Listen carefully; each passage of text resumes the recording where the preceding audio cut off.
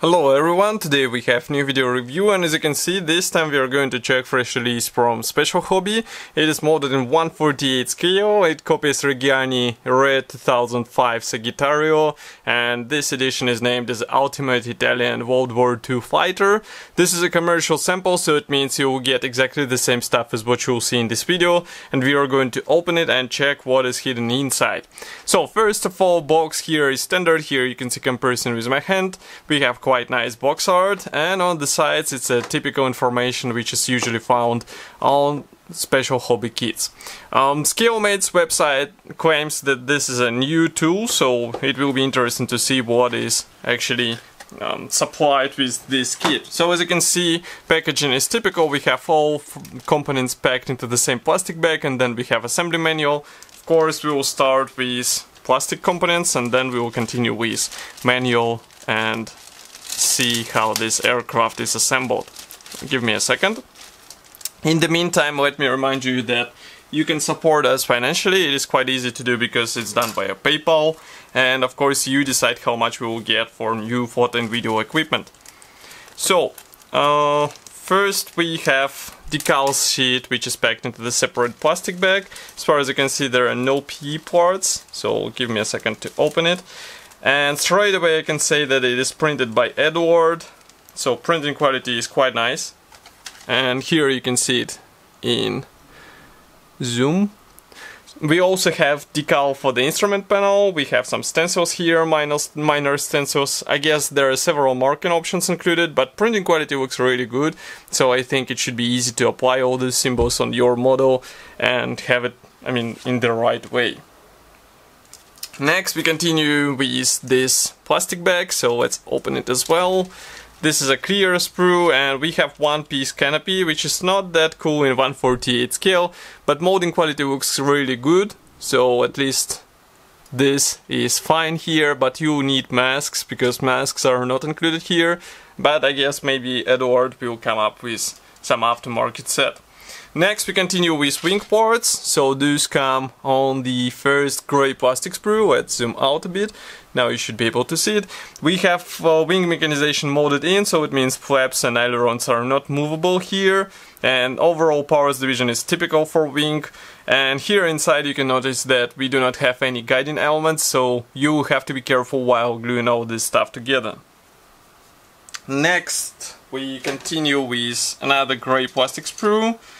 This one is dedicated to quite interesting mix of parts, because we have both external and internal parts. For example, these are landing gear doors, but if you flip it over, here you can see some of the cockpit elements which look really nice, and I think it is a matter of careful painting and you will get even more impressive result. But again, level of molded in details is really good for out of the box detailing. Okay, next we go on with another plastic sprue. This one is packed with separate propeller blades. We have cockpit floor, instrument panel, also landing gear wheels, propeller hub, and also some of the parts for the landing gear legs, for example. Here everything looks fine, but as far as I can guess, yes, wheels should be glued out of two holes. We have guiding pins inside, and of course with propeller blades you have to be careful, because you have to get somehow the right alignment of these parts. And we can zoom in so that you can take a look closer.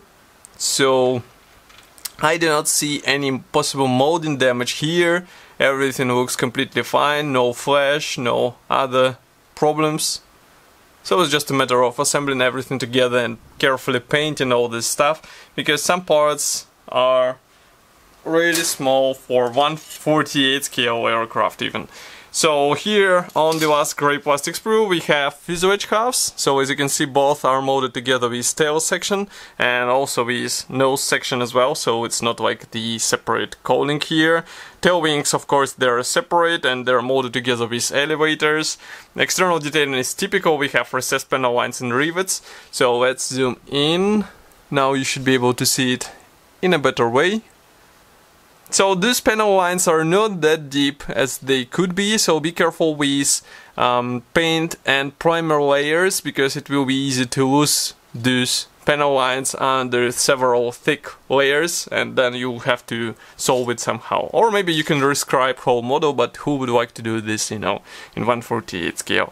Here we continue with what we have inside. So we do not have any guiding pins. We have also these molding pins which will have to be cut off. I mean, at least in the tail area, because you won't be able to combine those two pieces together. And note also these attachment points.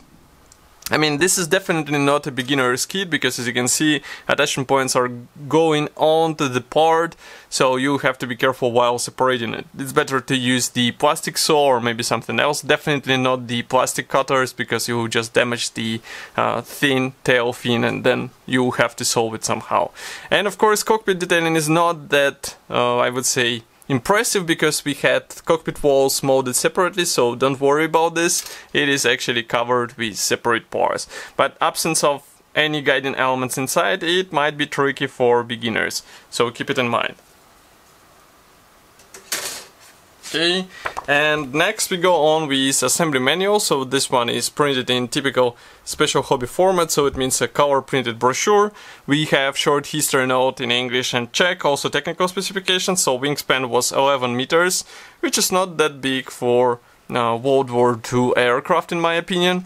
Next we continue with parts map. So note that only few parts won't be used in this build, so be sure not to use any other parts, because they will be used in this build. Here we have also small paints chart, which is given in Gunzi designations, and of course the science legend here. We start assembly with cockpit. So as you remember, we have decal for instrument panel, so at least this will be covered, but there are no seat belts.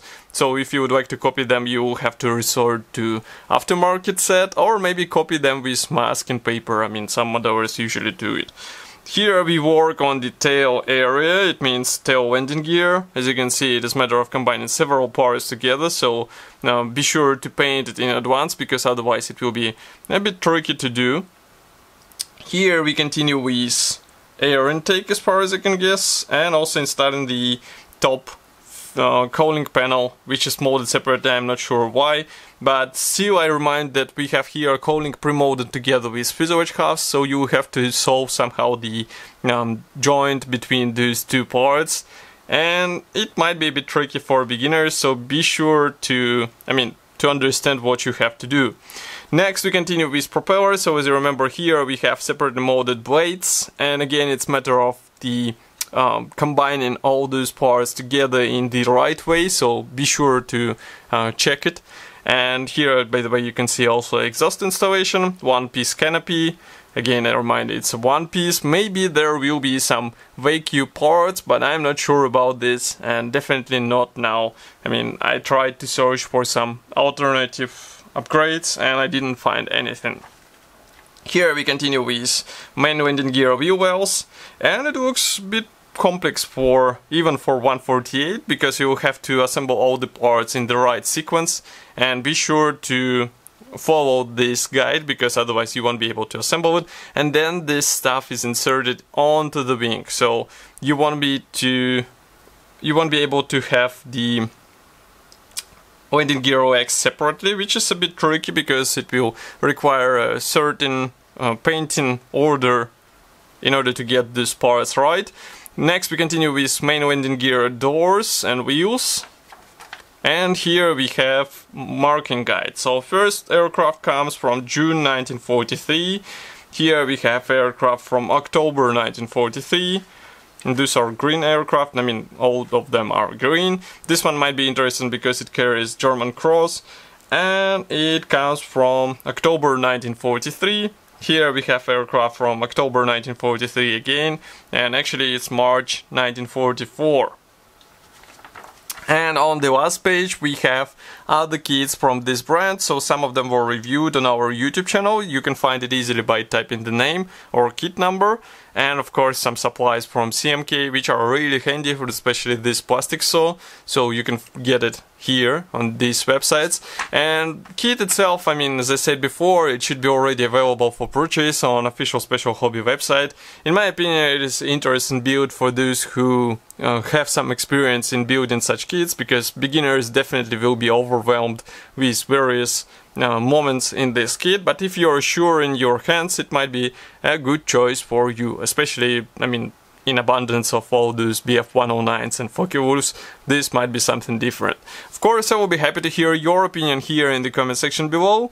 If you like this video, don't forget to press the like button and also subscribe to our YouTube channel, and I will see you in the next video review as usual. Thank you for watching, and bye.